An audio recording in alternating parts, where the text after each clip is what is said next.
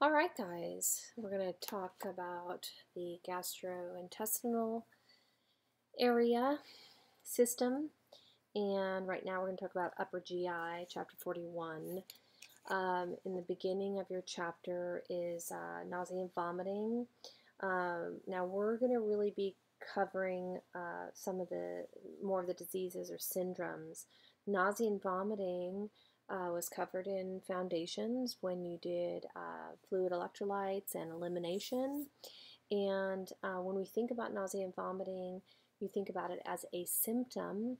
Now, if you treat the cause, the symptom goes away. Table 41-1 is a nice reminder of medications for nausea and vomiting. And you just do want to review some of those and be familiar with some of those and any side effects. But in short, your nursing interventions for nausea and vomiting would be treatment of dehydration. Moving on, gastroesophageal reflux disease, not a disease, but a syndrome. However, they haven't changed the name to gastroesophageal reflux syndrome yet. So we still, for abbreviation, call it GERD. So it's caused by a reflux of gastric contents into the lower esophagus. The pressure decreases in that distal portion of the esophagus, and gastric contents move from the stomach to the esophagus. Some risk factors include certain foods, so keep in mind that diet can be a huge factor for educating and health promotion to, of course, decrease that or to control symptoms. Risk factor, obesity is a risk factor, pregnant women, and think about that. Why are pregnant women an increased risk? Well, you've got the increased pressure on the diaphragm and all of your intestinal contents being moved up, so that that can cause excess pressure. Cigar smoking can contribute. Hiatal hernia. Why is hiatal hernia? Well, think about the patho on the hiatal hernia and where it is. Now, keep in mind, GERD is the most common upper GI problem seen in adults. All right, so some of your symptoms, heartburn. It's the most common clinical manifestation, and it's a burning, tightening sensation in the lower sternum, throat, or jaw, right? You see that on the slides. Now, more often than not, that is what some of these symptoms are experienced as. So what else does that sound like? Remember in cardiology? Well, it kind of sounds like it could be cardiac related. Well, we want to make sure that that there is no heart involvement. So if a person presents to the ER with these symptoms, we would do EKG. We would do measures to determine that it's not heart related. Now, most individuals have mild symptoms, so the heartburn after a meal maybe doesn't occur with every meal, but there's really no evidence of any impairment of the stomach lining or the esophageal lining. Now, some individuals might report respiratory symptoms, and why do you suppose this is? Why do you suppose wheezing and coughing can occur? I'll wait for a second for you to think about that. Okay, well, wheezing and coughing can occur because if you have gastric contents, now are gastric contents pleasurable, or like think about the pH of the gastric contents. So that those gastric contents are irritating an area that is not used to having that type of acidity. So that irritation can occur to the trachea, to the vocal cords. People can experience hoarseness with that, constant sore throat. So nocturnal coughing with loss of sleep. Now think about that. If obesity is a risk factor and more, or even pregnancy, and they're lying down, they experience more of that pressure. So if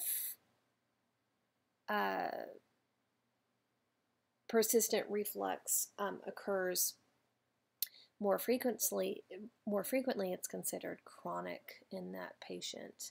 Now, what are complications of reflux? Frequent complications. So if you're constantly having a constant acidic irritation to your vocal cords or to your throat or to your esophagus, you can have cancerous lesions or strictures or erosions. So your diagnosis and treatment. So again, like if somebody comes in for chest pain, we were talking about, we want to make sure, you know, you're doing EKG, you're doing measures to make sure it's not you're ruling out a cardiac involvement. But here we are ruling out. We're trying to understand what the pathology, pathophys of to confirm the presence of gastroesophageal reflux disease. So you have your history and your physical exam. That's your best friend. So it's often based on that history. It's based on if you see if the patient is obese and they're experiencing those symptoms. Typically, if you know, one of the key is, are you experiencing this discomfort after eating? Well, that leads you more into heartburn manifestations. Now, some of the other diagnostic studies, so biopsy and cytology specimens, that's to rule out other etiology. It's to rule out erosion, any lesions that are seen, to rule out cancer. In addition, biopsy specimens might be taken to look for bacteria and some specific bacteria that can cause irritation. Now, esophageal manometric motility studies, think about the anatomy and the function. So think about what those motility studies are looking for. So if there is swallowing and they're looking at the motility, if there's an impairment, if there's some kind of anatomical abnormality that's causing a leak of that acidity. Treatment, lifestyle modifications, nutritional therapy. So some of the things that you avoid, like avoiding chocolate and peppermint. What does peppermint do? Peppermint relaxes the sphincter. So what would relaxing the sphincter do? That would allow the gastric contents to run rampant in the plumbing area. So some drug therapy. Now, the drug therapy is not in order of what one would start with. One's going to start with the antacids first. Then one's going to move into the H2 blocker. So think about what these medications doing. The antacid is neutralizing the stomach contents. The histamine blocker is, or the histamine 2 receptor blocker is such as famotidine. That is stopping the release, right? And then your proton pump inhibitors like Protonix or Nexium, those medications are actually stopping the production. So you kind of, you want to make sure, obviously the stomach acid is used for a purpose, so you want to try if some antacids are helping. Remember, the body always is working in conjunction with each other, trying to cohabitate with everything. And so the reflux is something that is abnormal, so we want to see if we can decrease some of the symptoms with the least amount of measure, such as the antacids. Surgical therapy would be failure of all of these methods. And really the goal of the surgery is so that you're preventing long-term damage. Okay, so what can long-term damage do? Or what can long-term acidity or damage to the gastric mucosa? So that's called gastritis. So that's inflammation of the gastric mucosa. Remember, itis is inflammation. Now, if you're thinking about all of the causes, we do know that certain medications can cause the inflammation, and some of those are anti-inflammatories, such as ibuprofen, such as Advil, okay, Aleve. Those medications that can irritate the gastric mucosa. We know that steroids can do that. So when you're thinking about your education of these medications, you're thinking about what? You're telling these patients to eat with them. So because those things wear down the mucosa or that stomach lining. Some of the other factors, the Helicobacter pylori or H. pylori, that's a bacteria that a biopsy can determine, and it can wear down the mucosa as well and even cause ulcers. Smoking, stress. So all nursing students are at risk for gastritis. Also because you're probably taking your ibuprofen for your headaches that you're getting from staring at all these screens. Trauma. Because trauma is a type of stress. NG suction. Now you will be learning the NG tube skill, but so NG suction, if you have the tube that goes all the way into the stomach and it's sucking out gastric contents, well, it can also it can attach it to the stomach lining if it's not placed properly, and cause like a hickey on that stomach lining area. Okay, so then we lead into a little bit more damaging. So peptic ulcers. So this is the corrosion, or when you have erosion, the worst case scenarios, the bleeding occurring if you have erosion of any mucosa. Now, table 4114 talks about gastric versus duodenal ulcers. Both are considered peptic ulcer disease.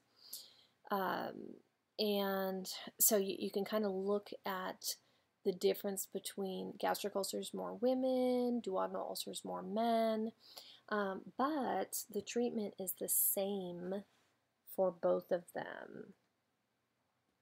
And just kind of like a reminder of how these medications work. And then worst case scenario, or the last treatment would be gastric resection and actually remove that eroded part. So remember, you're using the least invasive before surgery. Now, complications of peptic ulcer disease is GI bleeding. So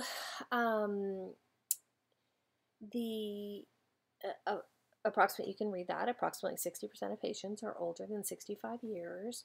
So why again with the elderly? Well, we know wear and tear occurs, right? So the types of upper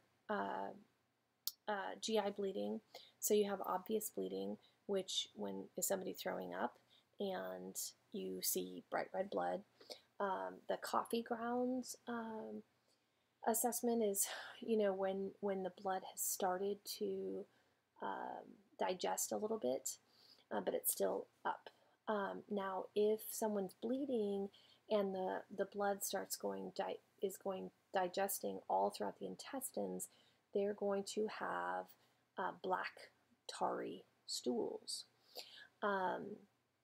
Now, what is not obvious bleeding are the really small amounts of blood in the gastric secretions, a really slow leak, and you don't see that in stool, but you will be able to detect it by guaiac test. And then, of course, the severity of the bleeding depends on where it's coming from. So, which would be the worst? I feel like Dora the Explorer. Look on the map. Map, map, map. No, it is arterial. So, because the arterial blood is the one that's pumping, right? All right, so some of your nursing diagnosis when you're checking, of course, if you're looking at GI bleeding, you're thinking um, hypovolemia, you're thinking extreme trauma. But now that's if it's happening very rapidly, not if it is just occurring with a slow leak. Because remember, the body is amazing and compensates for itself. So your common causes of upper GI bleeding: esophageal origin, stomach and duodenal origin, drug-induced origin. So again, so think about those medications that cause the wear and tear on that mucosa. And then you have systemic disease origin. So what do you do? How you determining this this bleeding? So you have endoscopy, and that's the scope that's going down the esophagus and looking exactly what's happening. All right, so then diagnostic treatment, angiography. What? You're saying, isn't that for when they're looking at the heart? Well, it's also it is able to determine where one is bleeding. It goes up the femoral artery and then to the, I can't read my writing, to the gastric vessels to look exactly for the site of bleeding. And then you have your complete blood count, which is what's telling you the extent of the bleeding. So your treatment, you want to stop the bleeding, and at 80 to 85% stop spontaneously. Your fluid replacement, just for volume. Your supplemental oxygen, that's for, like let's say the person has an oxygen saturation of 94%. Well, you really want to get that oxygen saturation up to 100% because whatever blood is circulating, then has the oxygen to perfuse. Let's see, what else? Drug therapy to decrease bleeding. All right. So you want to decrease the bleeding, you want to decrease the acid secretion, and you want to neutralize whatever acid is present so you can decrease it, and especially if that's related to any erosion. Okay, that completes the upper GI area. Thanks.